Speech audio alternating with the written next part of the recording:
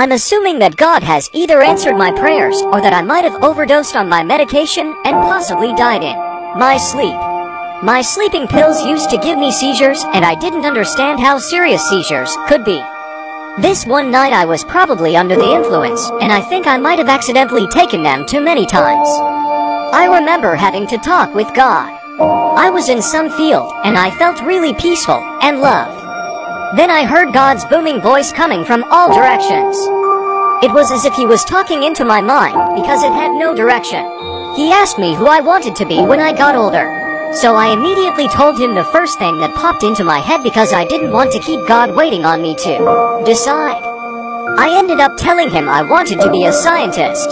Then it went pitch black for 3 to 5 seconds, and I felt a weird electricity energy-like feeling in my head right before I woke up. I was living pretty carelessly, and I wasn't doing much with my life.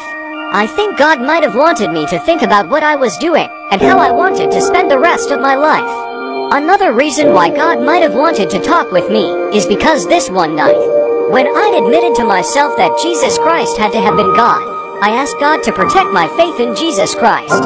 I asked him this because I knew that Satan would find a way to attack and steal my faith away from me. It wasn't like any other dream I've had. It just felt really different, and it felt very real. Trust me. God is real, heaven is real, hell is real, and the Bible is real. Back when this had happened to me, I used to be a thug. However, instead of sending me down to hell where I belong, he sent me back, and I think he gave me a second chance in life. I think that God loves everyone, even at their darkest. TBH, his voice scared me because I knew that I was a sinner, and that he might send me down to hell. However, to my surprise, I felt extremely loved by him the entire time.